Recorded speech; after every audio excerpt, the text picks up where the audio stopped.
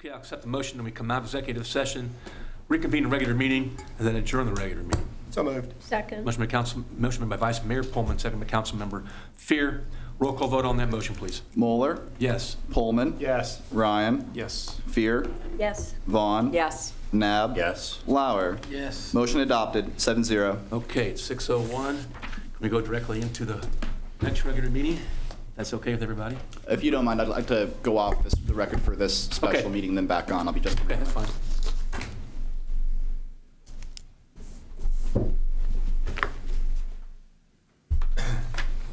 Gotta do my spiel real quick.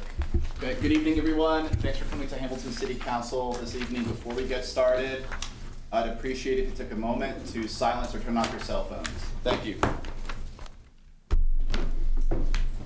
We're back on the record. And we're ready. Thank you. Okay, welcome to the regular meeting of Hamilton City Council. And it's January 24th, 2024. And it's a little after 6 o'clock. We're here in the City Council chambers, 345 High Street in Hamilton. Roll call vote, please. Moeller, Yeah, present. Pullman, Present. Ryan, Present. Fear, Present. Vaughn, Present. Nab, Present. Lauer. Present. We have a quorum. Okay, to start off with an offering of prayer by Councilmember Michael Ryan. So please stand if you're able. That will be followed up with the Pledge of Allegiance.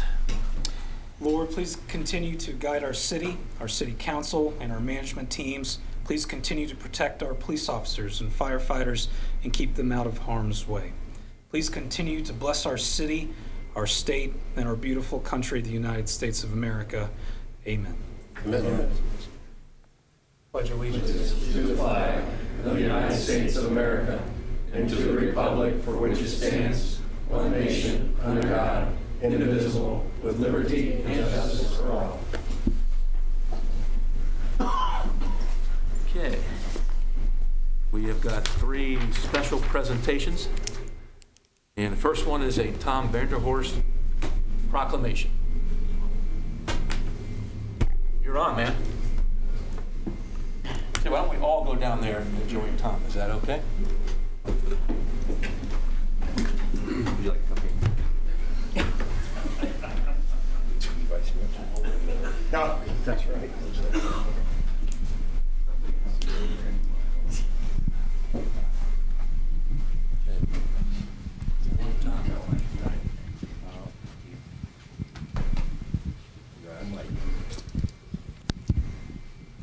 You sure you want to do this? Sure you'll never work. Not yet.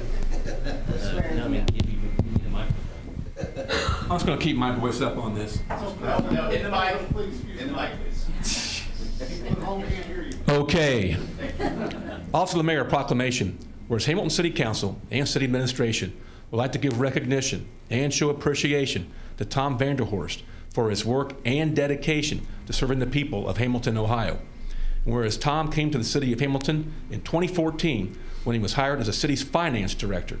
In that role, Tom made wide-ranging organizational and strategic improvements that greatly improved the organization. And whereas due to Tom's exemplary work, he was promoted to Executive Director of External Services, where he had oversight over many city departments, including the Building Department, Economic Development Department, Health Department, Planning Department, and Resident Services Department. And whereas Tom was instrumental in creating the financial models for catalytic development projects in Hamilton, including Spooky Nook, Well House Hilton, Markham Apartments, Rossville Flats, and many more. And whereas attributes that made Tom an effective leader were his extensive knowledge of municipal finance, his ability to build trusting relationships with a wide variety of people, and his find a solution attitude. And whereas Tom mentored many people within the city administration, always providing advice, and as well as seeing the talent in people that is sometimes overlooked. And whereas Tom was a valuable member of the city's planning commission, providing insight on city development issues. Whereas Tom has been involved with the Hamilton Parks Conservancy since its inception. He has been a steadfast advocate of the Hamilton Parks Conservancy and has been instrumental in its progress. And whereas on behalf of the Hamilton citizens who know Tom and citizens who do not know Tom, we thank him for improving Hamilton during his tenure. Now therefore I, Pat Moeller, Mayor of the City of Hamilton, Ohio, members of Hamilton City Council, to hereby recognize Tom Vanderhorst for his service to the city of Hamilton, congratulate him on his retirement, and wish him the best in his future endeavors. Myself as mayor, acknowledged by Eric Pullman, vice mayor, Carla J. Fear, council member, Susan Vaughn, council member, Michael Ryan, council member, Timothy Knabb, council member, and Joel Lauer as council member. So, thank you, but we want to hear from you, though.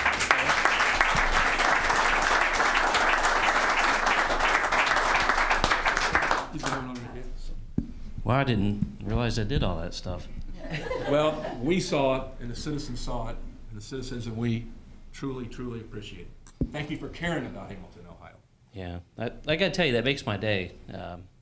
Kind of having a bad day this morning. You know, my wife and I were kind of arguing. I think I had a little PTSD because I was thinking about what to wear tonight. I think it was remnants from my first and second interviews with Joshua. And my wife and I were talking about it, and she made a mistake, and I tried to call her out on it. I said, hey, you gotta learn to embrace your mistakes. She gave me a hug. Not exactly sure what that was all about, but made her feel better. Made her feel better, and she was smiling. But I think the reason I was having so much stress, I don't know if all of you know this, but my first interview here, Joshua, I'm calling you out on this. Sure.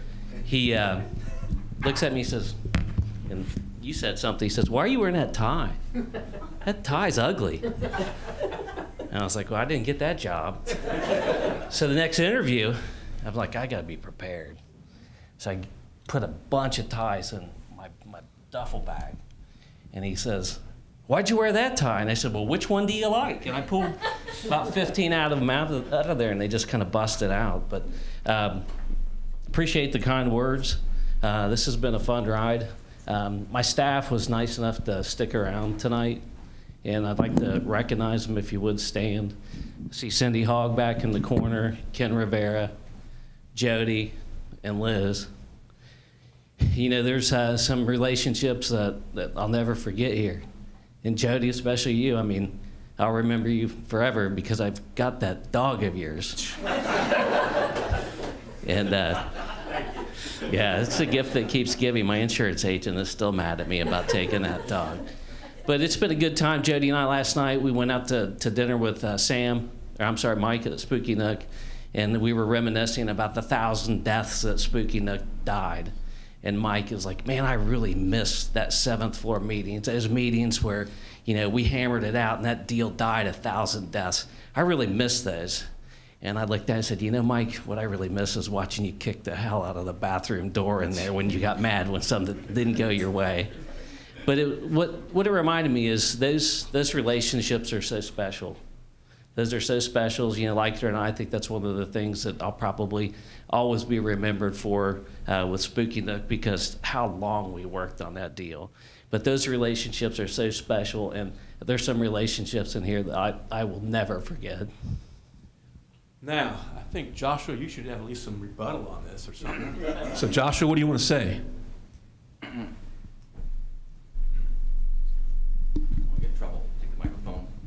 Well, Tom is right. He wore the most monstrous-looking tie to the first interview, but he was smiling so big, it was, I don't know, I think it was, we had maybe 3 different candidates we were interviewing in a 1-week span, and it's like I intuitively knew the minute that Tom came in and sat down within a minute that he was going to be the candidate. And the proclamation you read said a lot of things. I promise you the proclamation you read did not cover everything. His work on Spooky Nook, on the Hamilton Parks Conservancy. I mean, Tom was with Kathy Klink, Steve Timmer, and I when we first drove to Pittsburgh. Still remember holding hands with Steve in Pittsburgh. Well, actually, I think it was on the way home in West Virginia when you walked into Panera Bread. But it's just, you can't. He's watching. I'm sure he is, but you can't put into words what Tom has brought in a very, you know, in a decade probably since he's been here. But I mean, he has done 30 years of work in a decade, and his fingerprints are literally on every instrumental project that we have touched. And thank you. Anybody on council want to say anything at this point in time? I'd like to say something. Please. we all know what you've done here in the city, but I think the biggest thing that stood out to me is when I got on the LinkedIn page and all the people, the number, hundreds of people outside of the city wishing you well, commenting on the things you've done. So you have gone way beyond the city of Hamilton with how you've impacted this community, and I just want to thank you for that. Anybody else? Tom, thank you for setting the table, as you've done so well over the years, and the influence that you've had with team members that you introduced tonight to everyone here, but to the Hamilton viewers, and for the opportunities that you've brought together, the midnight oils that you've burned, the weekends that you've come in and done work, volunteering work, you and your family, to be able to be part of the fabric of Hamilton. The fabric of Hamilton will never be the same, and as Joshua shared, what you've delivered in those all of the projects, what you've delivered in friendships and relationships, those will always be part. As you said, you'll never forget Jody because of the dog. We'll never forget you for all the contributions. Thank you. Okay. Anybody else? Anybody else? So before you get this, I've heard you're a legendary master of delivering dad jokes. Yeah. Is that true? Great, so. You're not going to give us a dad joke? If you can't, then maybe you're not the legend that we thought you were. Well, But somebody told me that I'm just trying to think what genre I should pull from. genre. I mean, you know, dad joke is only a dad joke when it becomes apparent. And There must be more after that. and if you see two skeletons getting ready to get in a fight, don't worry, they won't fight. They don't have the guts. Man, all I need is one of those drum things to go like that. But I think you've... Thank you so much. Coupons in here for me? Yes, we do. Applebee's, I think, in there. Oh, no. Red Lobster. No, Red Lobster. Red Lobster. Go get more.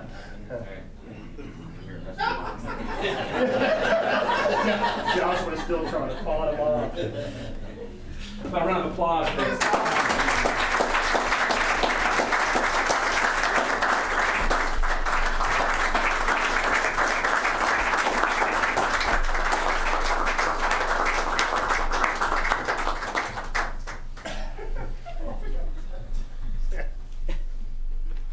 Sorry, Mayor. There you go.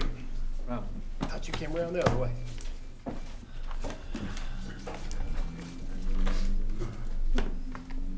Okay.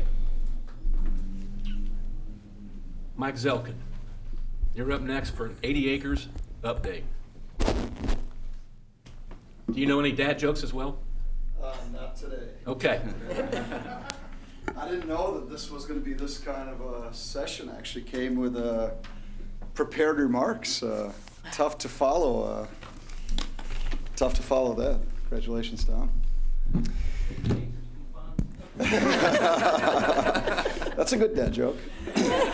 We can definitely do that. Well, first of all, thank you for having me up here. Thank you, Mr. Mayor. Thank you, Joshua. Thank you, City Council members.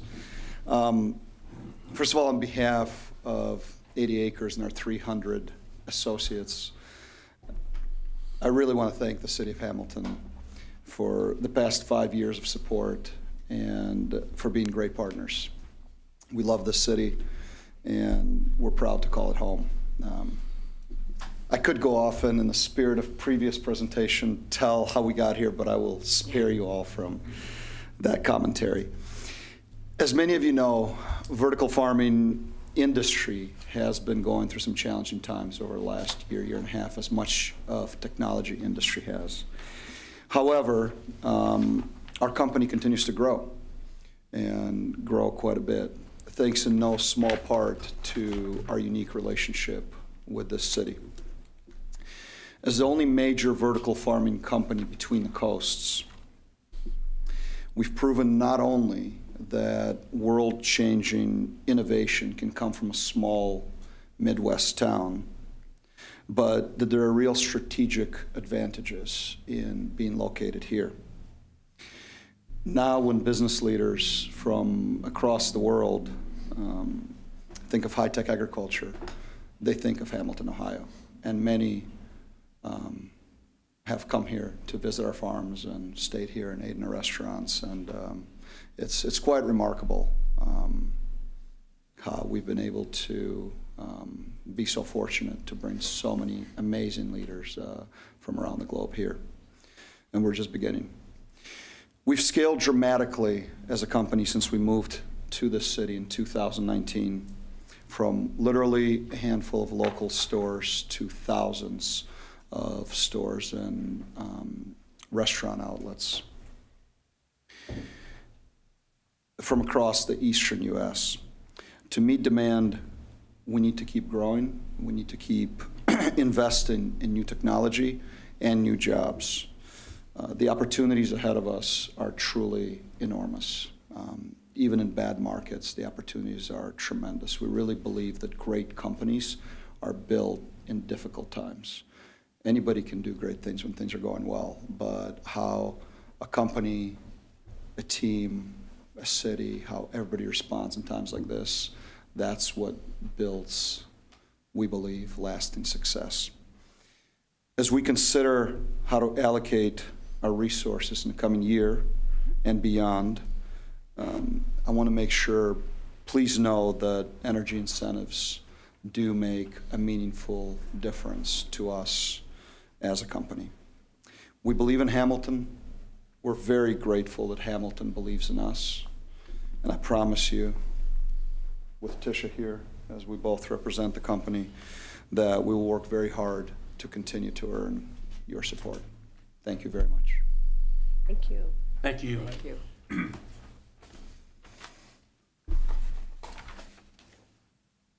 Engineering projects update by the Director of Engineering, Rich Engel.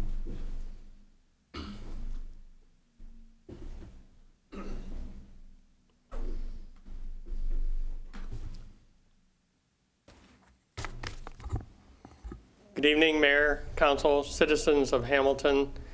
First and foremost, congratulations, Tom. Wish you all the best on your future endeavors.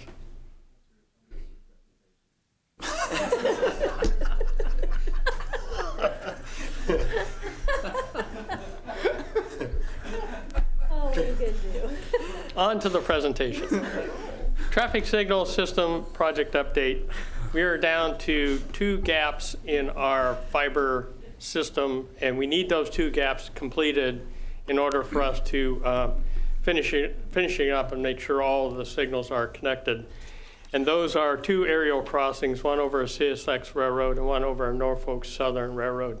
We have the permit for CSX, and we're just about, we submitted the fee to Norfolk Southern, so we should be getting those completed fairly soon. We were not willing and capable of activating the EMS preemption system until the fiber is complete. We did not want to rely on cellular communication on an important aspect like EMS preemption. So we are waiting until the fiber is complete before we activate that. But that will be coming fairly soon.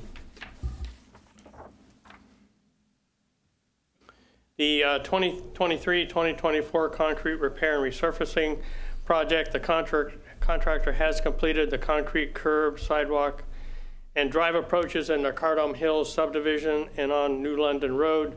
They're currently working on installing new catch basins on Bender Avenue, and then we'll be working on the concrete work on the rest of the project as well.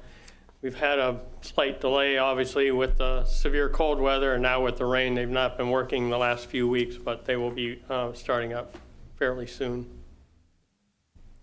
The Fairway Hills subdivision water main and resurfacing project, the water mains are complete. We have 2 final connections to make, but in the meantime, the contractor is working on the new water services, so they're working on the individual water services to the homes in the area, and then probably by early to mid-February, they'll be starting on the concrete work, sidewalk and drive approaches. Remember that this project is all one complete project. We're doing water main replacement first, then we're doing the concrete work, and then the pavement milling and resurfacing will be scheduled after that other work is completed.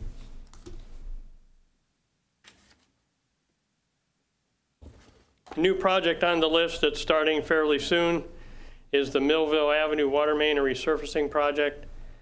This is water main replacement in preparation of the future milling and resurfacing that's scheduled for next year.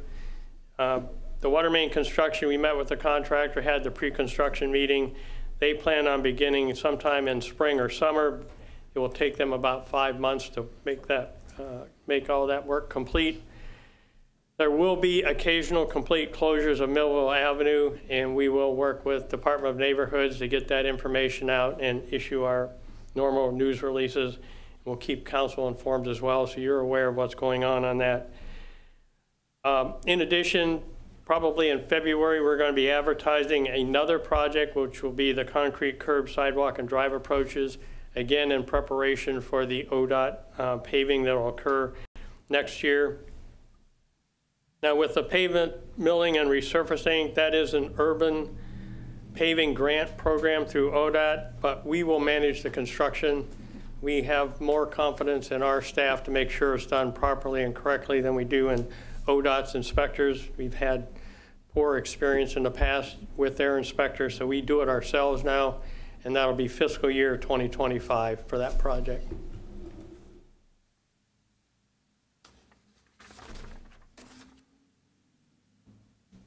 Bilstein Bridge Rehabilitation Project has been awarded to Sunesis Construction. We've worked with them on past projects. If you recall, they did the Main Millville Eaton intersection project. They also did the Main Serial Haldeman project. The contract amount is a little over $2 million. Unfortunately, that was much higher than our engineer's estimate. We were very fortunate that ODOT's willing to increase the grant amount over $650,000 to $2 million, which is the cap for these bridge rehabilitation projects. So our share will be increased somewhat, but not as substantially as it could have been. We will be closing Bilstein Boulevard at the bridge from both directions, Fairfield side and City of Hamilton side, and that construction will start sometime in the spring of this year and continue through December.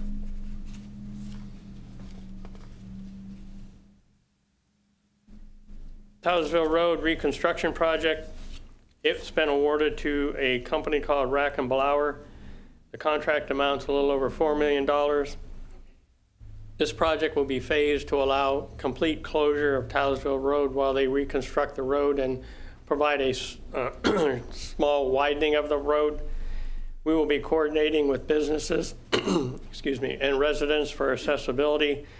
They plan on, we actually had the pre-construction meeting this afternoon. They plan on beginning March 1st, and they are going to be working from Hamilton Enterprise Park easterly to Gateway. The first segment they're going to work on will have a complete closure of Hamilton Enterprise Park through to just west of Gilmore Road, so about halfway on the project.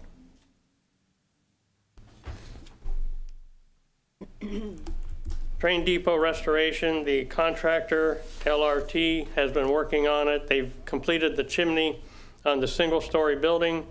They've been doing individual brick replacement on the buildings as well. And they're currently actively rebuilding the gable on the two-story building, which needs to be completed before we can do any roof replacement on that. Are there any questions? Mr. Mayor.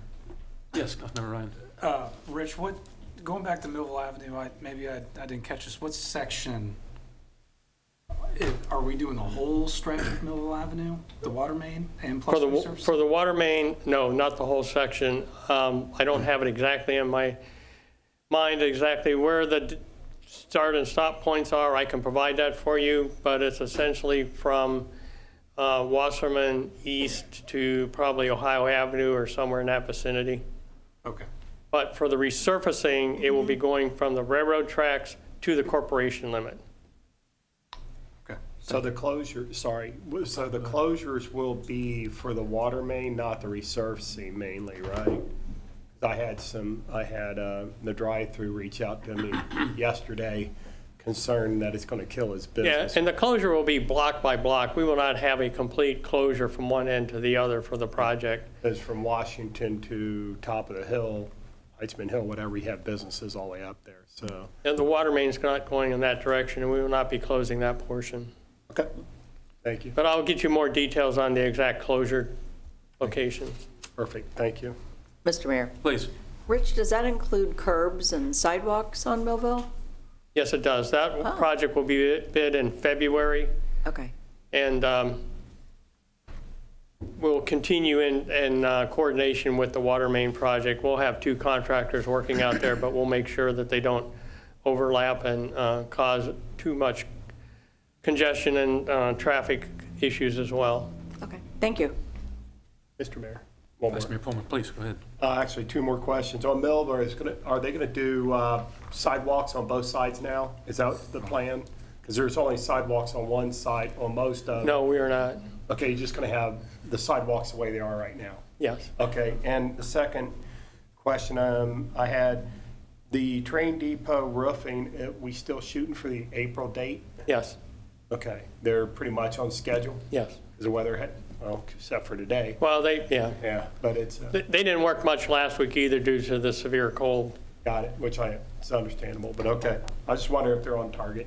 Yeah, I'll confirm that as well. Perfect, thanks.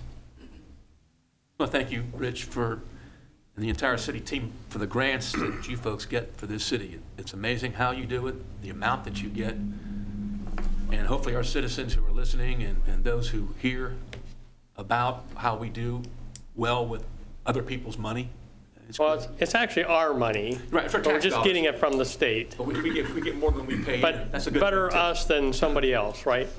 You're exactly right. You could go on a circuit of seminars, but if you do, you'll be hurting us. So but no, thanks everybody here in this room who gets grants for us, because that's huge to get things done. Yep, thank you. Thank you. That takes care of special presentations. We now go to audience of citizens. And individuals who wish to make comments may speak during this part of the agenda or may reserve the right to speak prior to when the item is voted on throughout the agenda. Everybody's required to sign this public speaking book here. Each speaker is allowed up to 5 minutes. I have someone from Dallas, Texas named Sam. That's Sam, Andy, and Sam's from Dallas, Texas. I don't know what project here. They're here for the senior housing project. Oh, okay. There's questions, so I don't know if you want to have them speak or do it after I do my I think that would be great to do it that way. So you'll speak first, and then they can speak second. And if we have any kind of questions, we'll have both the city person and the developer. Bob Harris. Is Bob here?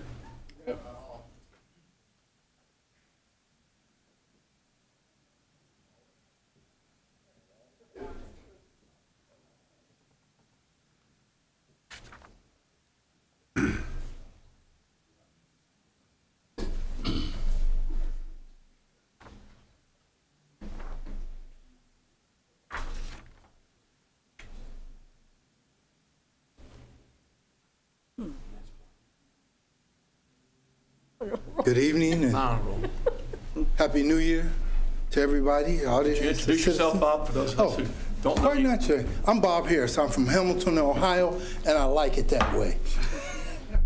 So this evening, I'm glad that I was sitting out in the quarter out there, because one of my favorite subjects is street paving.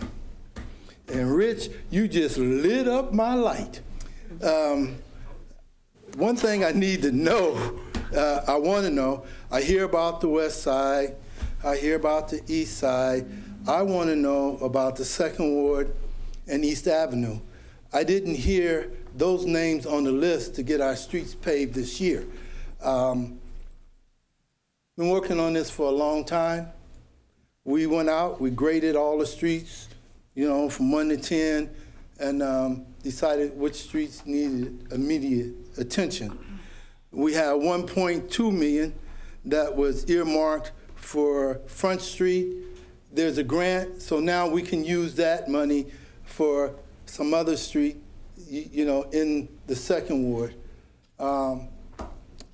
Or we can use the money that we have for the 4th Ward for East Avenue. I want to get some movement. If we're going to raise the city, we want to raise all parts of the city as soon as we can. We want to make Hamilton all that we can make it, and I'm serious about that. And I said this before, if Fairfield streets are better than ours, our goal is to make our streets the best. And so to council, this is one of the reasons that I feel that we got 7 council people and it ought to be divvied up with the 17 neighborhoods, and each neighborhood ought to have someone that they can go to that will fight for their neighborhood. I believe in that. I think that's fair, and I think that we need to raise our entire city. There should not be a blighted area in our city. That should be our goal, to be the best. And if that's not our goal, then I think we ought to replace all the council. I'm gonna start with some people I like. But on a serious note, I would like to get some movement on the paving, and I don't want it 4 years down the road. I want to get it as soon as we possibly can. I'm proud of Hamilton, and when something goes on up in Hamilton, I get a call from Cincinnati. So I want that call to be that, hey, I see that y'all getting some streets paved in your neighborhood. So on a serious note, I need a date and a time that we're going to start, paving the streets in 2nd and 4th Ward. And beyond that, there was a wreck in Bailey Square where the individual tore up the coping and knocked down the flag. I'd like to see some movement on that. There was a gentleman that was setting fires in the trash cans. We haven't had any fires for a few months, so now I'd like to get our decorative trash cans back. Now, the only way I know how to do that is to come to council and have a word or two with council. I don't march on council. I'm not saying that, I just want to see our goals and objectives, met. So with that, I don't know that there's any questions for me, but let's do it. Bob, I'll tell you this. I don't think I've been on a council that's been any more active when it comes to fighting blight and being pro-positive appearance. And I believe we're all approachable. Anybody from any neighborhood can come talk to us. And we've had quite a few town hall meetings recently, and it's good to communicate with our citizens, our constituents, and we are listening, and we are getting things done. I think Joshua looked into the situation involving the damage to the square. Is that correct? I did. And Bob, I was just looking at my emails. I did send you an email after I attended my last SECA meeting and said that the repairs are scheduled for sometime in March or April. Joshua, I didn't get that email. You sure you sent it to me? They're on the email list. I'll check on it, Joshua. I was just messing with you, but. Would you like a cupcake? I sent it to you on January 9th. I got you good. But one last thing with you, Joshua. We had talked about a boxing match at Spooky Nukes. Is that going to happen? That also occurred on January 9th. You just weren't there to see it. Well, Joshua, again, I think it would be a big money maker for the city. I think we'd have ample money if that fight took place. With that, I want to thank you, man. But I appreciate you. I appreciate the job that everybody's doing. Pat, you said that, that we can come talk to you. Yes. We need our council to come talk to all our neighborhoods. I don't mind talking to you. I don't mind coming to you, but I'm just saying people like to see the people that are representing them come talk to them. Maybe we can have, all of us have a certain few blocks and we walk with you and some of the other leaders. Good idea. I like it. Okay. But one other thing. I think one of the best meetings we had, Joshua, was when you came to the square and we set up a table and we talked to everybody. I know that you're leaving your post, but I still like you as an entertainer, so come on down. Okay. Thank you. Thank you, Bob. Have a good evening. You too. Okay, we now go to the consent agenda. I'm Jody. But... We go to the consent agenda, and that includes all staff reports, all caucus reports, and meeting minutes. We're going to go into the committee of the whole, so council can ask questions, be told more about some of the projects that are going on. We can also comment on reports. Your motion that the regular meeting be recessed and the committee of the whole take place. So moved. Second. Motion by Councilmember Fear, second by Councilmember Vaughn. All in favor, please say aye. Aye. Opposed, same sign. Hearing none, that motion is carried at 6:37. You're going to direct us in this, Mr. City Clerk? Absolutely. Our first presentation will be done by our planning director, Ms. Liz Hayden.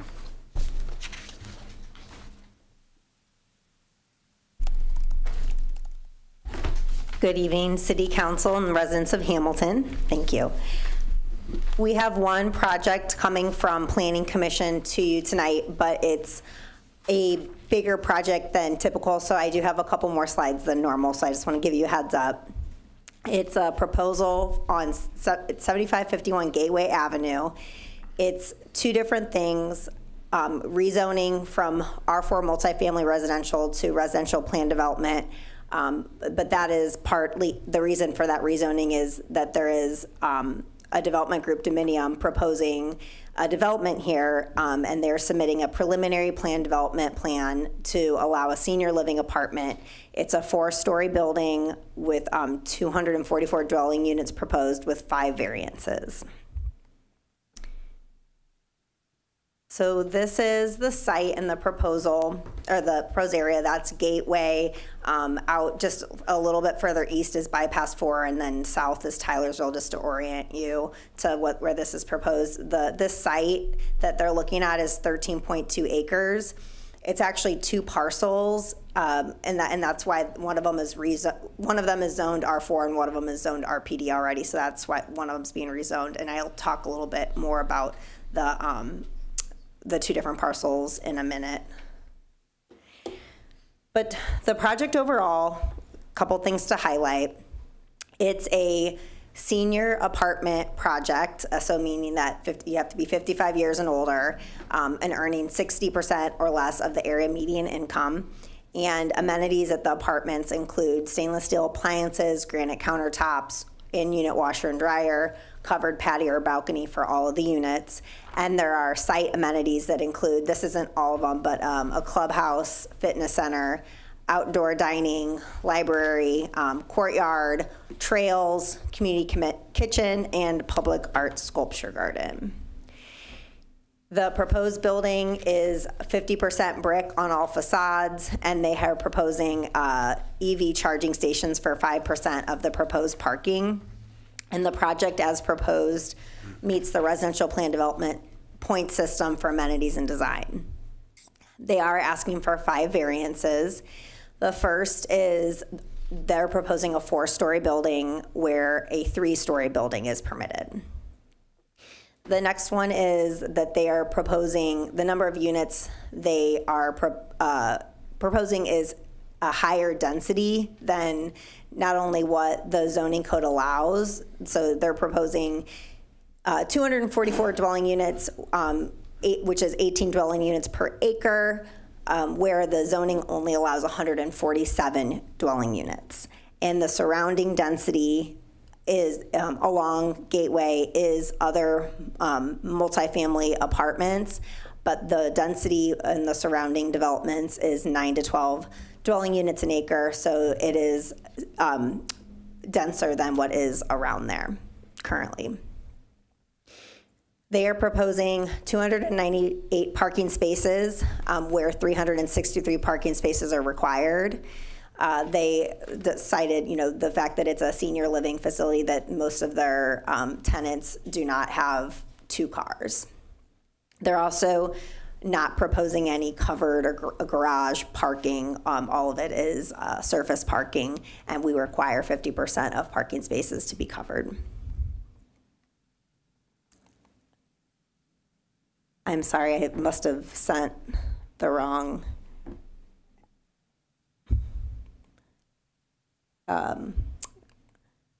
proposal presentation tonight. So I'm just going to go off my notes here. So public input. Dominium has been working with the HOA of Woods of Sycamore Creek for a year. Because, and that goes back to what I said I would highlight, is that it's two different parcels, two different property owners, one that's facing Gateway, but then there's also a larger parcel that they're in talks of acquiring from the HOA, and of the Woods of Sycamore Creek, which is a single-family development that is accessed off Tylersville. And that property is HOA owned and has a playground on it, and also like walking trails and just green space. And part of the project is that they're going to buy another parcel that's adjacent to the Woods of Sycamore Creek that is undeveloped, and they're going to move everything, all of those amenities to that site. And so all of the property owners in Woods of Sycamore Creek are well aware of this project and are supportive and are, have approved selling this land and moving all of that. One of their goals has been, we've dealt with this other property in the past, and their preference is for that not to be developed because of traffic concerns in their community. So this achieves one of their goals because it would be park space instead of like new housing. Because of that engagement that they've had for the past year, in my opinion, but there was no citizen opposition at Planning Commission or concerns about the project. I did want to note somewhat of a unique condition, it is a unique condition of approval. It's something that we have not dealt with before, but other communities, notably Westchester, have utilized, worked with the fire department, and they stated that they believed that this use and size of development would be a heavy user of EMS services based on similar projects around the community. And so there's a condition of approval that's included in the project that is, and I can pull that up, that's in this one. It's number 29 on the presentation. Dominium agrees to reimburse the City of Hamilton for any non-reimbursed EMS medical transports to and from the proposed facility that exceeds 18 non-reimbursed transports annually starting from January 1st each year. Proof of failure to be reimbursed for services will be submitted to Dominium or the property owner with invoice. Dominium or the property owner will pay the City of Hamilton within 30 days from receiving the invoice. The invoice amount will be reasonable and comparable to other cities and townships for the same or similar services. So that's the first time that since I've been in the planning department we've discussed this, but it's like I said, Westchester has been using it. There's that conversation is still ongoing with Dominion on the details of that condition. And there's also other things out, ongoing conversations, for example, stormwater management. So it's, want to note that this is a project that you will see multiple times. This is because it's a rezoning and a plan development. It is not like the conditional use process where this is the last time you see it. It's going to be back for public hearing, first reading and second reading, and then they will come back to Planning Commission with a final plan development which will have greater detail. So this is an ongoing process, and it's the first step. So do you have any questions for me? Any questions at this time? Liz, to the 55 plus restriction, can you explain a little bit on how that is restricted? Is that through the financing? Is that just an arbitrary something they're putting on there? I just want to understand, because at 1.22 parking spaces per unit, if that restriction was ever lifted, I think that would be very problematic for parking that site. Yes, my understanding that it's financed, but since they're here, I feel like they would be the best to answer that, if that's okay, if I have them come up. If that's okay with the mayor? Yeah, it's plenty fine, yeah.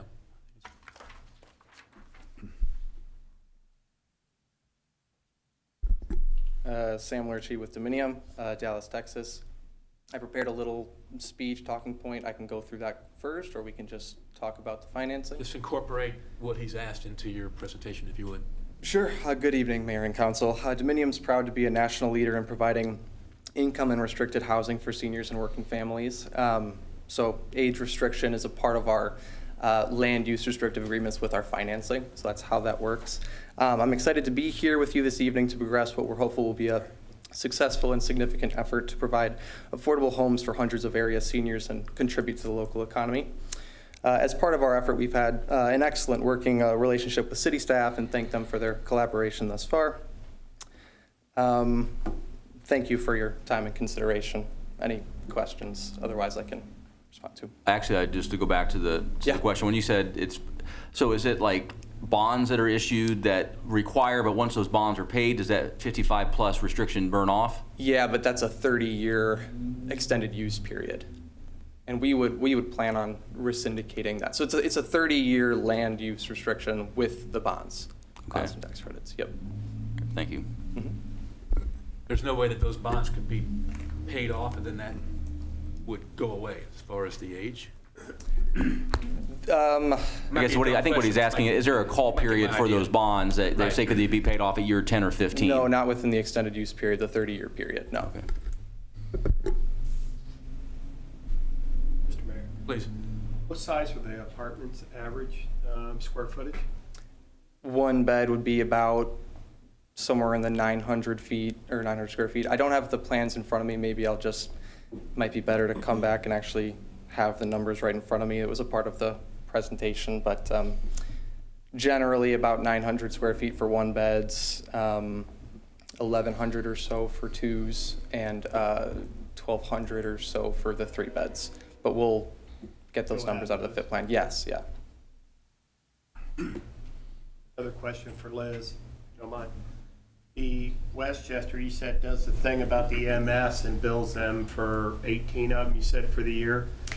Anything over the first 18. Anything over the first 18, okay, clarify that. And if they bill a developer that and the developer doesn't pay, what's the outcome on that?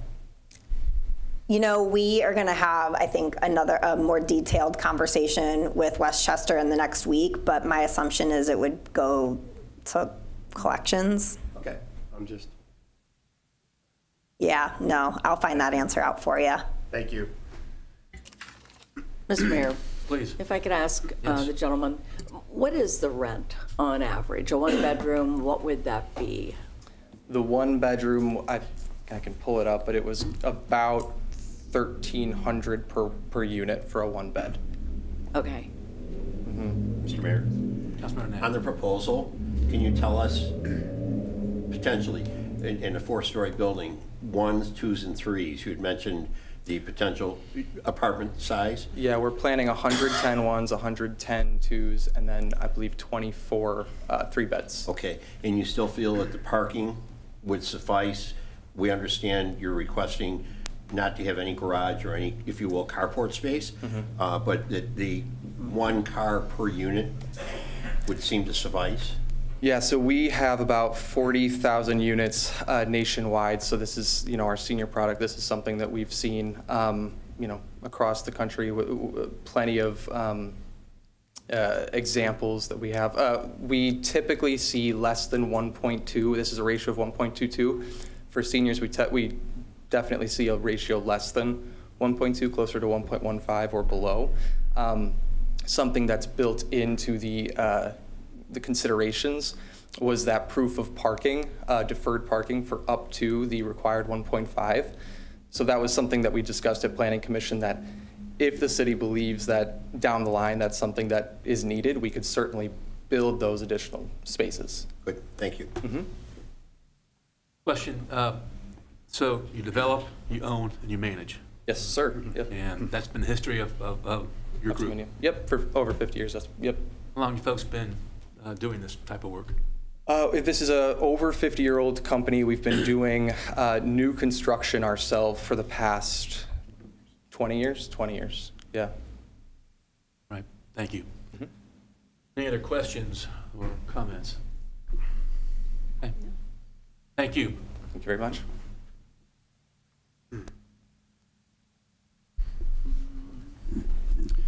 Next up for agenda item number 2 will be a presentation by our Director of Economic Development, Mr. Jody Gunderson.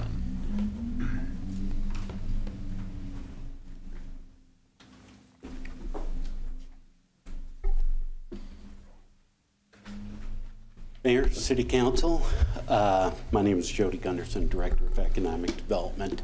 What you have before you tonight is a recommendation relative to authorizing and directing the city manager to execute a development agreement relative to the actions at located at 903 Bell Avenue.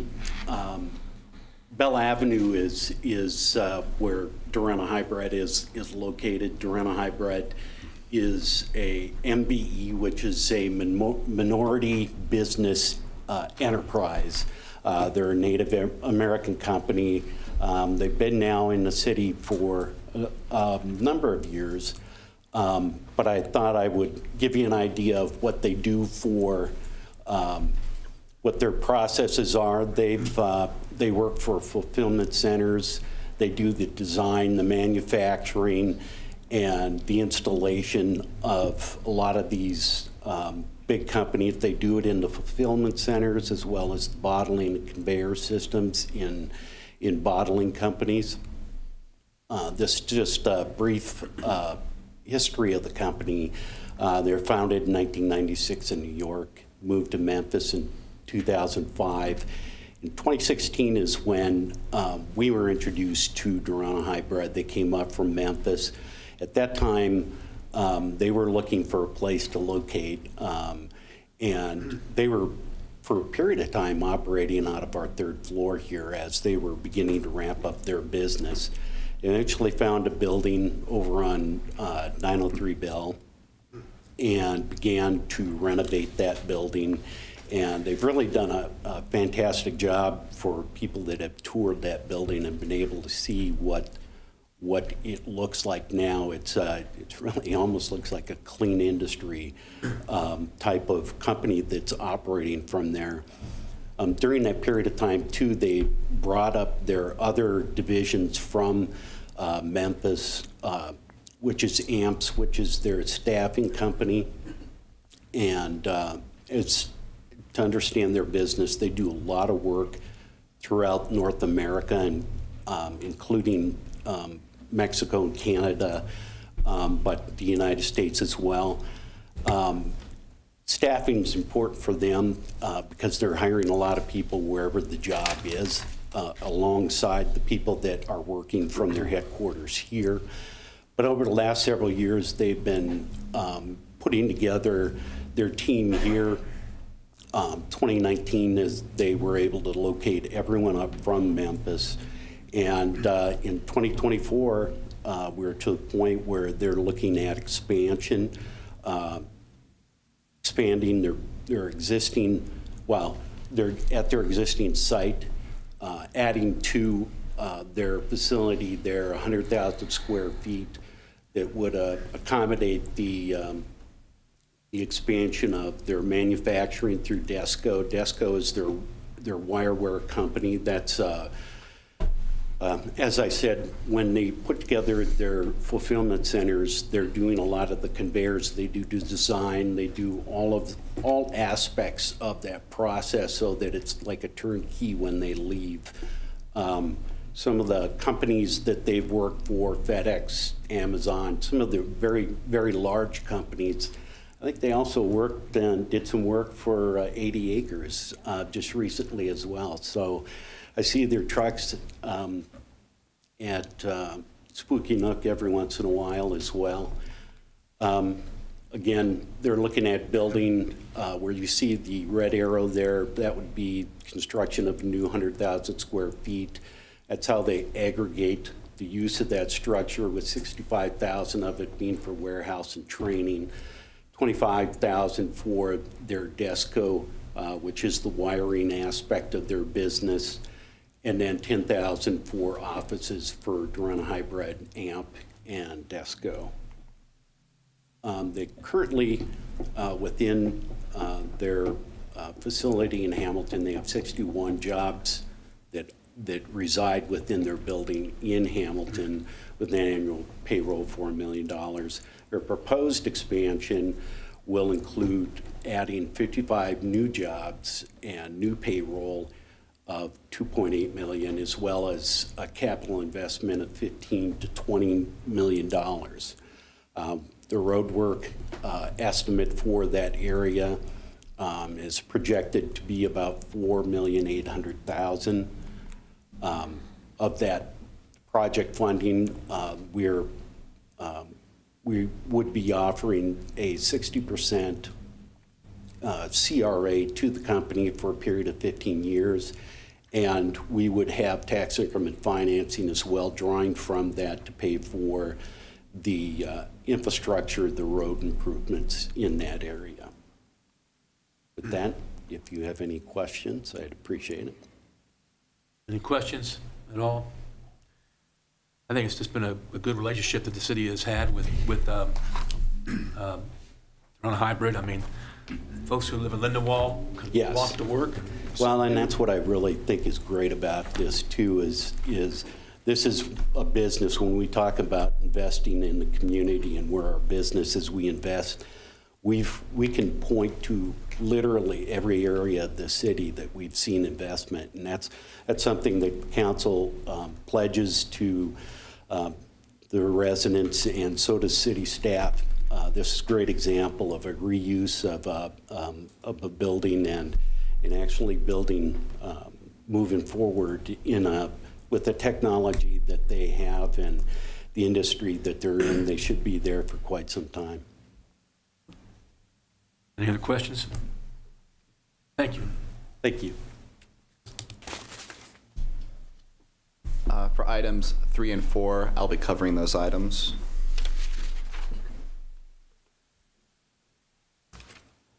Hello, Mayor, members of council, members of the public. I'll provide a brief presentation about agenda items 3 and 4. These are liquor permit applications. So before I get started with that, as another reminder for these applications, we have new permits and we also have transfer permits.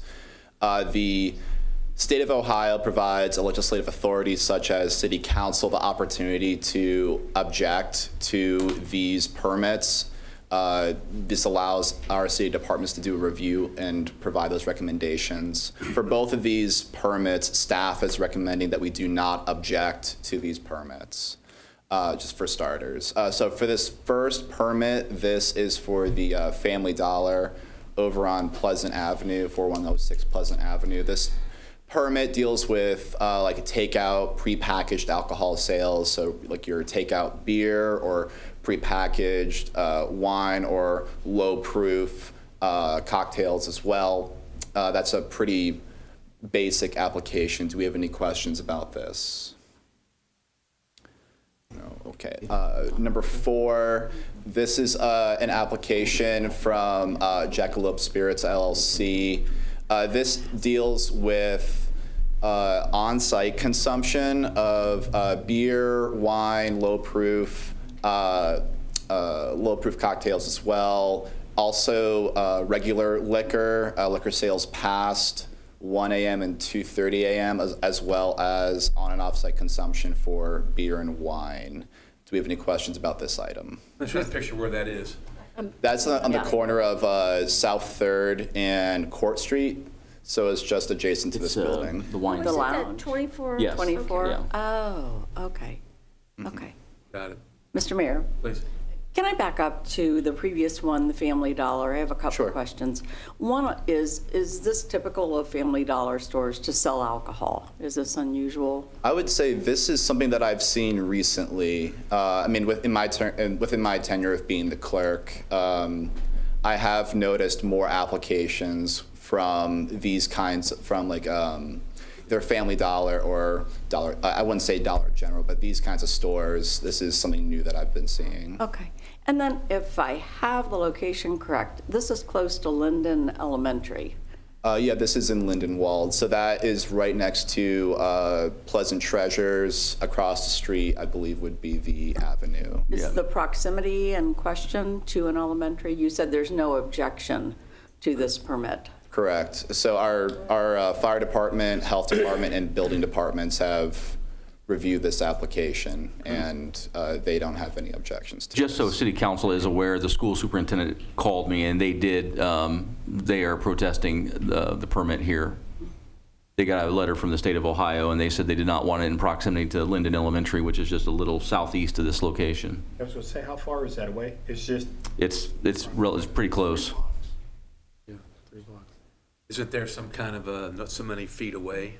Yeah, I thought that was a standard statute, that you couldn't be within so many feet. Not that I'm aware of.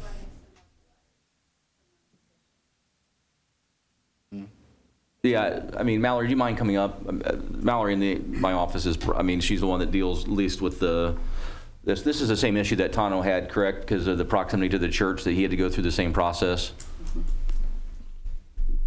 Yes, they'll send letters out to any churches or elementary schools or anything that's kind of in that radius, and it's on them to send petition back that they don't want it. So we don't have any objection, but the school letter will be the objection to the liquor permit, and if any churches were there. But legally, it's okay. I mean, within if the schools and churches don't object. Okay.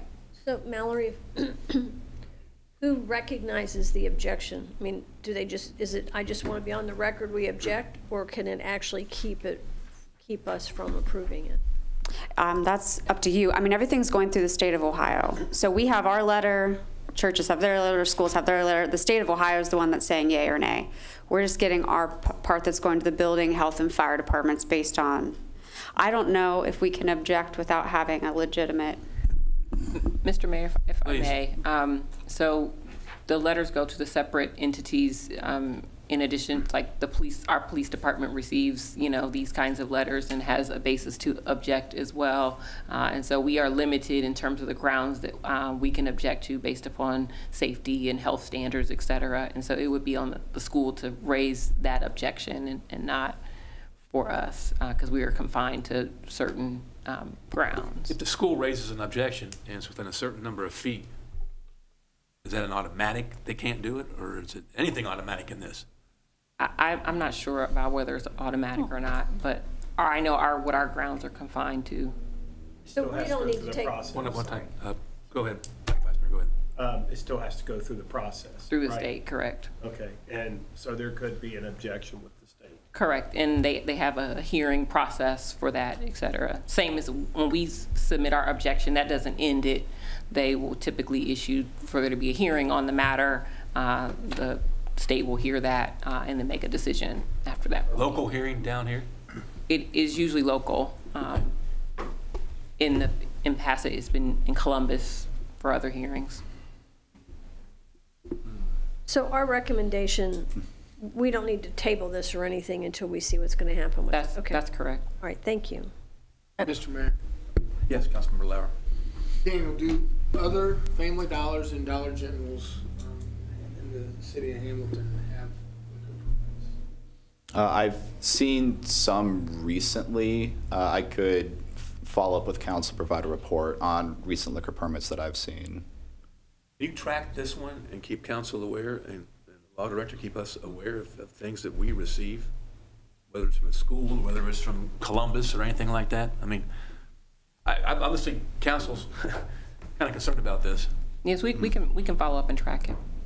Yes, we can do that. And if we have to do something within a certain time frame, kind of keep us aware of the time frame that what we can do. There's no action that we need to take to make an objection at this time, or at a later time. If we, this is our opportunity right now to make an objection. It would be on the school to take action.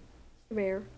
Councilmember Fear, yeah. Or even, this could be the start of something where every dollar store decides they want to do it. So I would like to know to keep track of it, because I don't want to start a precedent where everybody's getting a liquor license. So logistically, can we pull this one and vote on it at the next meeting?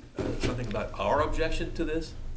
I'm not sure what the time, what's your deadline on that for our objection? For our Daniel? objection, Correct. I'd have to look up and tell you. Okay. But we can always reach out to the state for requesting a extension for an additional 30 days. Okay, yeah, we can do that and then get additional information. Maybe we'll go ahead and do that. Let's be on the safe side, because if you don't want that to be now approved before next time that we're in council meeting. I mean, I sense some kind of real concern here that we haven't really seen in too awful many, so this is definitely striking a nerve right now. Basically something now, we can maybe vote on it now, but if we can do it at the next meeting, great, but we need to know when we have to do something. That's what I don't know. Mr. Mayor. Yep, Vice Mayor. I'm confused a little bit. If we voted on your recommendation right now and the state comes in, there's a petition, or a petition comes out, then it could be still shut down. Would that still, it still could be shut down after that, right? So let me just back up. So the state issues letters to entities, the school board being one entity, the city of Hamilton being another entity, to ask about objections. And so what council is voting on now is to whether or not the city of Hamilton has any objections. It's not to, we're not acting or speaking to raise the objection on behalf of the school board. The school board has their own objection process. And so right now, based upon the report before city council, is that staff has investigated this and there is no basis to object to the application. We can look into that, but if there's no information for the city of Hamilton to object, then we would not object and we would allow the school district's process to play out. Well, how do we join the school district possibly? I mean, I'm just trying to think of a way that we can be heard in this. And if our basis could be the fact that our schools. That's not one of the legal grounds, but we can report back information that we hear, you know, from the school, but we are confined under the statute to object on the basis of safety and health concerns. We also have had an objection in the past where we had an applicant that was going to be, had a criminal background that we objected, and we joined the police department in that objection, so we're confined with our objections. But we can definitely table this and get additional information as to what the school's objections are, and then come back at the next council meeting and give more information before council votes on it, if that's the pleasure. Mr. Mayor, I believe it was asked and answered, but Daniel, if you will, please go back, because I remember we have voted to allow legislation on, I'll call them the dollar store scenarios throughout the city. But this one does raise a question because of its proximity to both school and church that we may not act on, we've heard. But importantly, Daniel, if you can go back and tell us, especially in this past year, if you go back to the beginning of 2023 and tell us what this recent legislation was that we might have approved for that scenario of stores, that would be very, very helpful for council. Yeah, I can do that. Thank you. Mr. Mayor, I have one additional question or clarification. Daniel, Lounge 24 is just applying for a new license. There's nothing changing name or anything? This is not Lounge 24. Oh, it is not? It is not. Okay. It's on the corner adjacent to, like, on the opposite corner of this building, on the corner of South 3rd and Court Street. Lounge 24 is on South 2nd and Court Street. Oh, okay. So what building What building is this, then? It was the former Scharnhorst Furniture. Oh, okay. If you recall, recently there has been activity on that property to develop that into, if you will, a lounge. Okay. Okay. Thank you. That helps me. Sorry. That's my fault. I thought it was Lounge 24. I did too. So where are we with 4 then? I think we need to I don't want to slow down and miss a filing date of sorts, but I'd like to know if this could be tabled and we don't miss any kind of a filing date. If we could do something like that while we find out what the school board's going to be doing with specificity and go from there. I mean, is that an idea? Yeah, there's no I have no objection to that process, Mr. Mayor. The city clerk said he could request an extension. We can get additional information and report back at the next council meeting, so if that's the pleasure. So I can't pull the report up this quick to read it, but what staff when this is reviewed to make a recommendation, do you take into consideration schools in that, whoever I'm looking at that makes the recommendation? Is it, what group of people makes this recommendation? I guess my question is, do you already take that into consideration of schools in that? I think, instead of slowing everything down. so Letitia, I think the question that we're looking for is what discretion does City Council have with something like this? I mean, obviously they're saying from a public health and a public safety perspective, there are no objections, but if council has an objection, what say do they have in this process?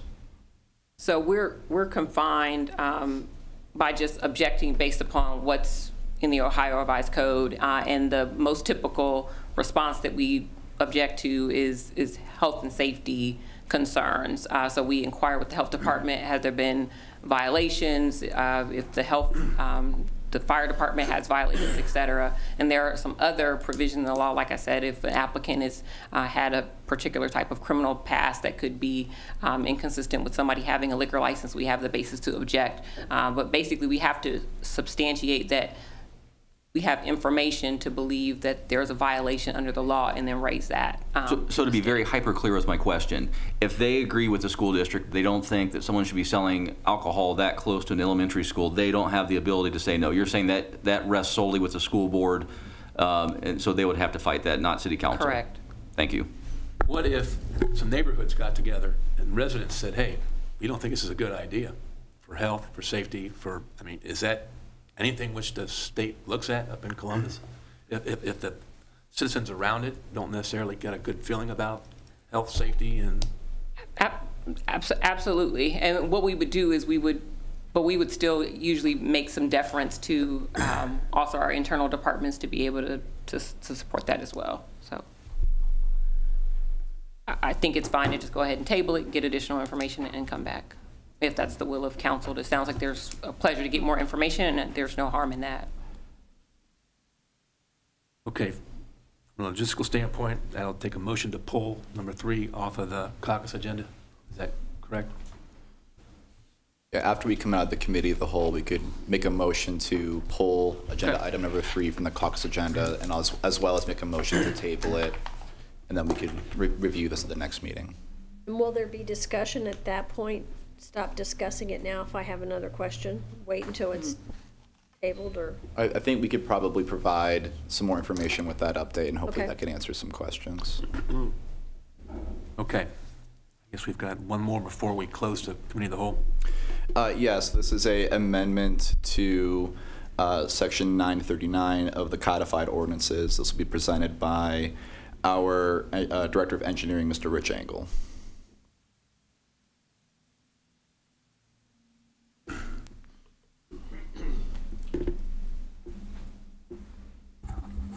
Good evening, Mayor, Council, citizens of Hamilton. Come here tonight to ask you for your consideration on increasing the water tap and meter fees and the hydrant meter policy revision. It's important to note, I'm not going to go through the numbers, but it's important to note that the ordinance on the books as it exists today was passed on May 14th, 2008. So here we are in 2024, and we still are charging customers the same fees. So we had our water distribution staff and engineering staff reviewed the material costs, labor costs, and equipment costs, and have established new fees that we are proposing to be changed in the ordinance. These current fees are very outdated, and actually we are supplementing the costs of the actual fees with the rates, with our water rates. So it's important that we get these updated to what they belong. And also with our hydrant meter policy revisions, we want to increase that fee as well. Again, that's a old ordinance that's outdated, and we also want to put more restrictions on those who abuse the use of hydrant meters or actually don't use hydrant meters. So we're imposing some additional large dollar penalties on those users. Do you have any questions? Questions about this one? Thank you. And that concludes our presentations. Okay. Is your motion the committee of the whole be closed? So moved. Second. Motion made by Councilmember Nab, second by Councilmember Vaughn. All in favor, please say aye. Aye. Opposed, same sign. Hearing none. Motion carried at 7:16. I'll set the motion that the regular meeting be reconvened. So moved. Second. Motion made by Vice Mayor Pullman, seconded by Councilmember Ryan. Roll call vote on that motion, please. Moeller. Yes. Pullman. Yes. Ryan. Yes. Fear. Yes. Vaughn. Yes. Nab. Yes. Lauer. Yes. Motion adopted, 7-0.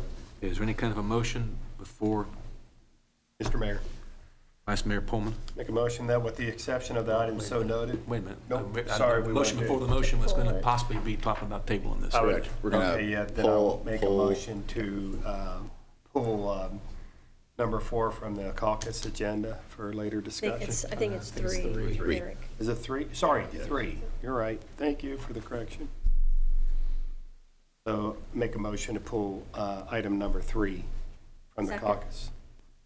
Pull it and table it, is that correct? Table Number it, 3? yes. Mhm. Okay, there's been a motion made by Vice Mayor Pullman, seconded by Councilmember Fear. Roll call vote, I believe?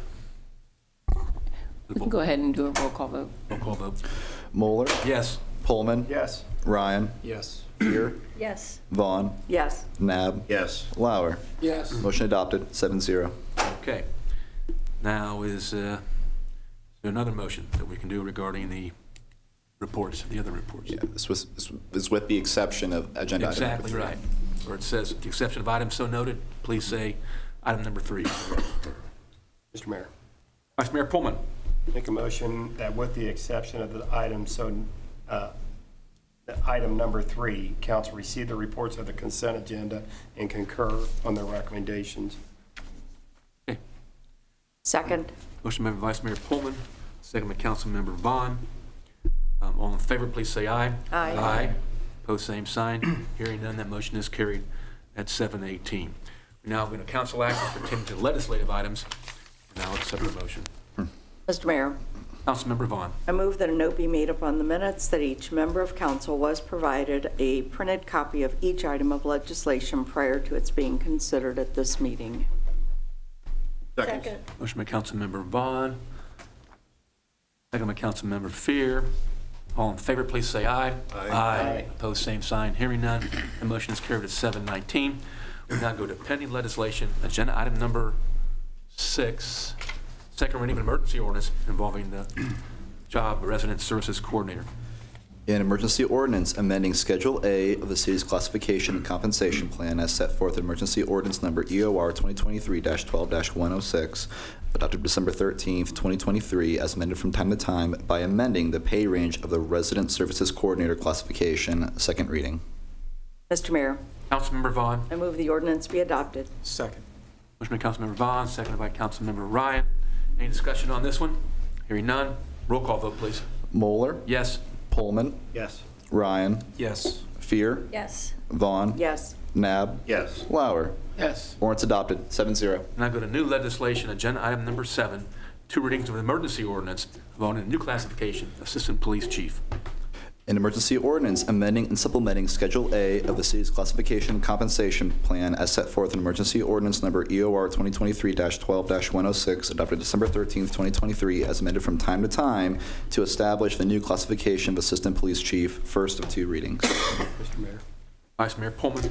Make a motion that the rules be suspended and the said ordinance be read a second time by its title. Second. Motion made by Vice Mayor Pullman, second by Councilmember Ryan. Roll call vote on that motion, please. Moeller. Yes. Pullman. Yes. Ryan. Yes. Fear. Yes. Vaughn. Yes. Nab. Yes. Lauer. Yes. Motion adopted, 7-0. Okay, second reading of the emergency ordinance, please. An emergency ordinance amending and supplementing Schedule A of the city's classification and compensation plan as set forth in emergency ordinance number EOR 2023-12-106, adopted December 13th, 2023, as amended from time to time to establish the new classification of Assistant Police Chief, second reading. Mr. Mayor. Vice Mayor Pullman. Make a motion that the ordinance be adopted. Second. Motion by Vice Mayor Pullman, second by Councilmember Ryan. Any discussion on this one? Roll call vote. Moeller, Yes. Pullman, Yes. Ryan, Yes. Fear, Yes. Vaughn, Yes. Nab, Yes. Lauer. Yes. Ordinance adopted, 7-0. Now go to agenda item number 8, first reading of an emergency ordinance involving memorandum of agreement with the union.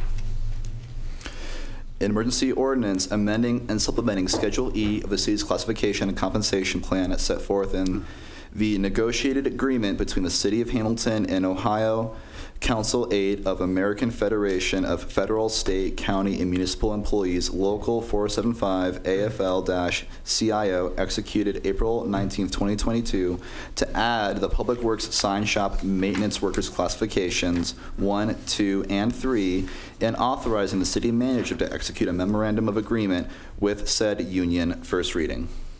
Thank you. We go to agenda item number 9, first reading of emergency ordinance involving a cell phone tower located at Potter's Golf Course. So, Mayor, prior to this meeting today, staff actually requested that we do 2 readings for this ordinance tonight. So we would need a first reading and a motion to suspend the rules, followed by a second reading, if that's okay with council. And that's on agenda item number 9. That's correct. Okay. All right. So, an emergency ordinance authorizing and directing the city manager to execute an option agreement with Propco Wireless LLC to sell a communications easement relative to the cell phone tower located at Potters Park Golf Course, 417 New London Road, Hamilton, Ohio. First of 2 readings. Mr. Mayor. Councilmember Nab. I move the rules be suspended, said ordinance be read a second time by its title. Second.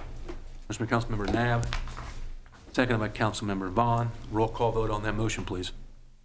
Moeller, Yes. Pullman, Yes. Ryan, Yes. Fear, Yes. Vaughn, Yes. Nab, Yes. Lauer. Yes. Motion adopted, 7-0. The second reading of the emergency ordinance, please.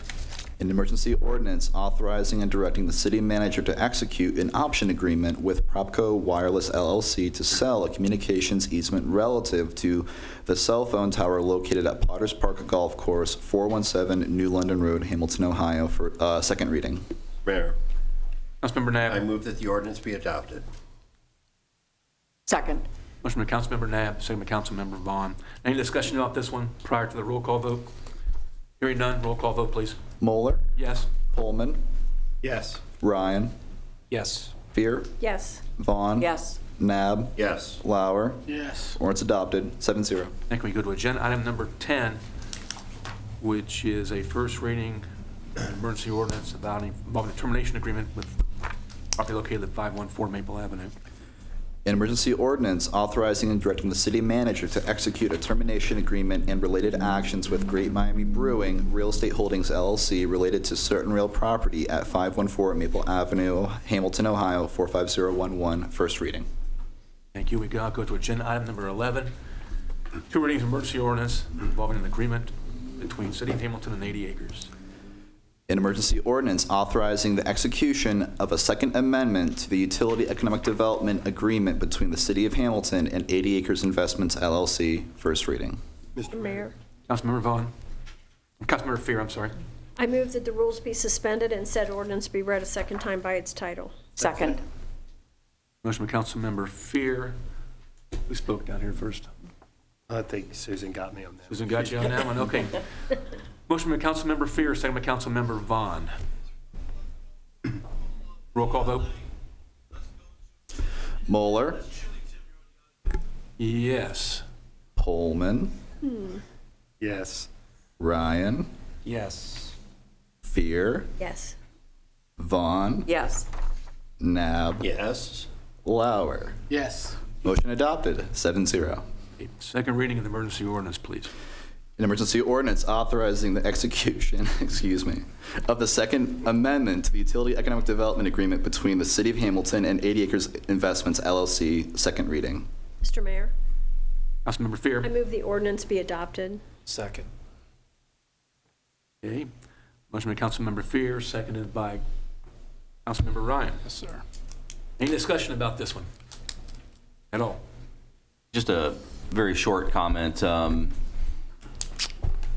I love when Mike talks because he has a very unique ability to connect and resonate with people. But But the fact that Mike and Tisha are sitting here today is truly a testament of where we have come as a community. There is no doubt in my mind that 80 acres could literally pick any city across the globe to locate, and people would welcome them with open arms. The fact that Jody and Stacy in Economic Development established a very early relationship with them, and here we are all those years later still sitting here, and they still want to be a part of Hamilton. It's easily top 3 proudest things in my 24-year plus public administration career. So thanks to both of you for investing and believing in Hamilton, Ohio. Yes, thank you very, very much. Thank you. Any other discussion? Mr. Mayor, Councilmember Knapp. Joshua, when you mentioned about Mike and Tisha, I remember your first visit to Hamilton and walking and looking and saying, what do we do? And here we are a few years later. But as Joshua shared and all of us shared, thank you for your commitment. We're really, really glad you're here. Proud to see your foods and stores around here. I mean, that just makes all of us smile. And it's very, very good as well. And you're great people to have in our city. So thank you so very much. Any other discussion or comments at this time? Roll call vote.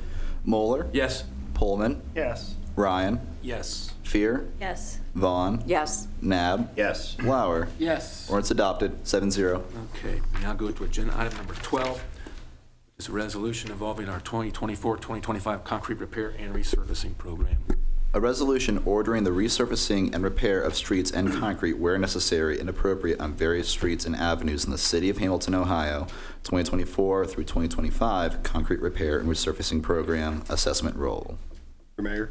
Vice Mayor Pullman. Make a motion that the resolution be adopted. Second. Motion by Vice Mayor Pullman, seconded by Councilmember Ryan. Any discussion on this one? Hearing none, roll call. Moeller? Yes. Pullman? Yes. Ryan? Yes. Fear? Yes. Vaughn? Yes. Nab? Yes. Lauer? Yes. Resolution adopted, 7-0. Thank you. We go to agenda item number 13, which is a resolution involving the resurfacing 128 ODOT. A resolution for final consent legislation with the Ohio Department of Transportation, ODOT, relative to allowing ODOT to resurface State Route 128 located within the City of Hamilton Corporation limit, and to authorize the city manager to enter into an LPA agreement with ODOT to allow ODOT to resurface a city portion of State Route 128, ODOT Project HAM/BUT, State Route 128 10.75/0.00-PID 102544. Your motion? Mr. Mayor. Vice Mayor Pullman. I'll make a motion that the resolution be adopted. Second.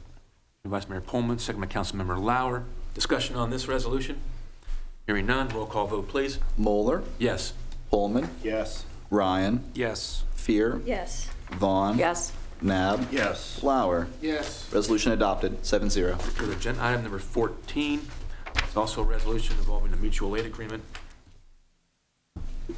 A resolution authorizing a mutual aid agreement with Southwest Ohio Public Health Agencies relative to reciprocal emergency management assistance or aid during an emergency or other event, which may require additional public health services, and directing the city manager to execute any and all documents necessary to accept said agreement. Mr. Mayor. Councilmember Vaughn. I move the resolution be adopted. Second. Motion by Councilmember Vaughn, second by Councilmember Ryan. Discussion or comments, questions on this one? Hearing none, roll call vote. Moeller? Yes. Pullman? Yes. Ryan? Yes. Fear? Yes. Vaughn? Yes. Nab? Yes. Lauer? Yes. Resolution adopted, 7-0. Go to agenda item number 15. This is a resolution involving some grant funds, Children with Medical Handicaps Program. A resolution authorizing and directing the city manager to execute an agreement between the City of Hamilton, Ohio, and the Ohio Department of Health Bureau of Child and Family Health relative to receiving grant funding for participation in the Children with Medical Handicaps Program, and authorizing all actions relative to said grant funds. All actions to receive said grant funds. Mr. Mayor. Vice Mayor Pullman. Make a motion that the resolution be adopted. Second. Motion by Vice Mayor Pullman. Would you make that second, Mr.? Yes, sir. Seconded by Councilmember Ryan. Questions on this particular resolution? Hearing none, roll call vote. Moeller? Yes. Pullman? Yes. Ryan? Yes. Fear? Yes. Vaughn. Yes. Nab. Yes. Lauer. Yes. Resolution adopted, 7-0. Okay, we go to agenda item number 19, which is a dual motion, it looks like. 16 talks about a resolution accepting the fact-finding report and or rejecting the fact-finding report. That's correct. Is that So correct, council what you have has the written up? option of doing Correct. either one. Right. So if I could maybe get some direction from council on how to proceed with the reading, I would appreciate that. Council wish to go with the first one, at least to read the first one and see what the vote is on the first one that you have, 16A, I guess. Mr. Mayor, I could just make a resolution, not a resolution, I can make a motion. I'd like to make a motion that we accept the fact-finding report relating to the issues and/or contract provisions for the members of the International Union of Operating Engineers, Local 20. Second that motion. Okay, first off, it's a resolution, so is there a that's what there's been a motion and a second, so I guess we vote on the one that's been read into the record. I have not read it yet. I'm asking for council to tell me to pick which one to read. Which one to read? So this is a motion to pick which one to read. Okay. Read the I first think- one and take a vote. I think he just made a motion should just be that straight. that resolution be adopted, so we can, read the entire motion into the record. But I think we have a first and a second. There's been a first and a second, right. That's all that we've done so far. So is there a roll call vote that he read the first one? We can, for the record, we can just read that into the record. Okay, But then let's we do that. can go into the vote right immediately after that. Great. Yeah, that's. Just do it that way. Okay. A resolution accepting the fact-finding report relating to certain issues and/or contract provisions for members of the International Union of Operating Engineers, IUOE Local 20 State Employment Relations Board Case Number 2023-MED-04-0372. Mr. Mayor, Vice Mayor Pullman. now I'll make a motion that the resolution be adopted. We already have a motion on the But floor, so so I think that's it's just already- if there any we just discussion read it under the motion and Okay. then to go to the vote. Any discussion about this resolution and the motion that the resolution be adopted? That It would be Ryan and Nat, right? Got it. motion made by Councilmember Ryan, seconded by Councilmember Knapp. So that's okay. Any discussion right now about the resolution accepting the fact-finding report? Any comment or discussion about that prior to the roll call vote? Anything at all? Okay. Roll call vote. Moeller, Yes. Pullman, Yes. Ryan, Yes. Fear, Yes. Vaughn, Yes. Nab, Yes. Lauer. Yes. Resolution adopted, 7-0. Okay. Audience of the city manager. Thank you, Mayor. Just maybe put an exclamation point on some of the Tom Vanderhorst comments at the beginning of the meeting.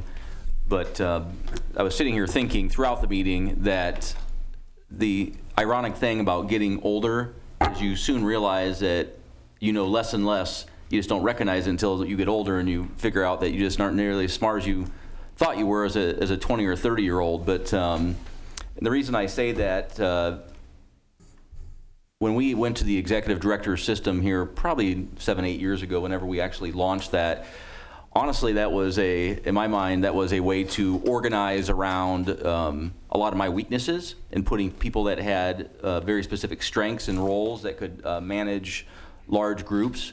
And this sort of period that's ending with Tom's departure, and I know that Director Scramizzi is leaving at some point this year. It's sort of sad because, I mean, there was a stretch that this group has come together, and the credit going to the executive directors and their ability to organize their departments that report through them, but to get some pretty incredible results. But Tom in particular, when you think back, and I know we talked about the Hamilton Parks Conservancy, we talked about Spooky Nook, and I realize council probably appreciates the volume of paperwork that hit your desk in terms of all the agreements and resolutions and ordinances and attachments. Tom was always the one person on staff that read every single word, would work with the attorneys on ideas and thoughts. And for someone that came up mostly through finance, was able to maintain a very creative way of viewing things. Not that financial people can't, but sometimes that's not a strength of theirs. But Poor Dave. Ouch. actually, I was picturing Dave in my mind. I was making that comment, but I mean, you cannot say enough about what Tom has brought to the community, and it's just sad that next Wednesday is his last day with us. But thank you, Tom. I mean, what you have contributed to Hamilton has been superlative. Thank you.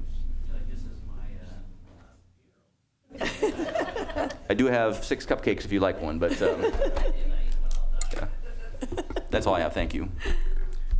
Audience, City Council. Mr. Mayor. Councilmember Ryan. Happy to announce that the school board and the superintendent are allowing me to get the students involved with the letter writing campaign to get Amtrak in town. Great idea. Mr. Mayor, and I think Councilman Nab, you recall, we talked to a couple students. St. Anne's Church, St. Anne's School. Yep. Yeah. So we're going to be sending our students, they're going to be sending letters to the governor, the Speaker of the House, and the President of the Senate, informing them of how important it is to get Amtrak in Hamilton, Ohio. And to me, this is such a special time because it's council and our school district coming together for a common goal, to raise Hamilton up. And the best part of this, we're getting our students involved, our young people, getting them involved with current events in Hamilton. But I think the biggest portion of this is they are fighting for their future. And I think that's really special and very important. So thank you to the school board and Superintendent Holbrook for allowing me to do this with the kids and the students. So hopefully here in a couple weeks, they're gonna let me know how many letters we're sending to Columbus. And I can't wait to hear from some of the fine staff members up there in Columbus with the thousands of letters that are going to be hitting the offices of our state leadership. So I'll keep you updated. Great. That's great to hear. Anyone else on council? I just want to say 2 things. One is Lady Becky Abbott passed away this week. And if you didn't know her, she was the VFW auxiliary, but she started something called Wreaths Across America locally. And it's a nationwide, but she opened it regionally at Greenwood Cemetery, where wreaths are put on the graves of veterans who have passed away. But she was just an incredible woman, an incredible leader, and those of us who had a chance to meet her know that she was really a special person. I got Joshua, Tom, the ELT, field so many problems and hit so many home runs. I mean, you've had a great team here, and many of them are out there right now. And Dave, I'm going to include you on that too. Okay. Well, let's not get crazy tonight, but. Okay. Anyone else on council? Anything else they want to say? No. Okay. Executive session, Mr. City Manager. Yes, sir. For 2 different items. The first is to consider the appointment, employment, promotion, or compensation of a public employee. And the second is to consider the purchase of property for public purposes. Okay. Is there a motion that go? I don't need to do the development one, do I, this time? Because I know that was said. Okay. Is there a motion that council go into executive session for those stated purposes given by the city manager? So moved. Second. Motion by Councilmember Nab, second by Vice Mayor Pullman. Roll call vote, please. Moeller? Yes. Pullman? Yes. Ryan? Yes. Fear? Yes. Vaughn? Yes. Nab? Yes. Lauer? Yes. Motion adopted, 7-0. Okay, it's 7:40. That takes care of the business in the regular meeting. We'll come out of the executive session just to close the regular meeting. Thank you.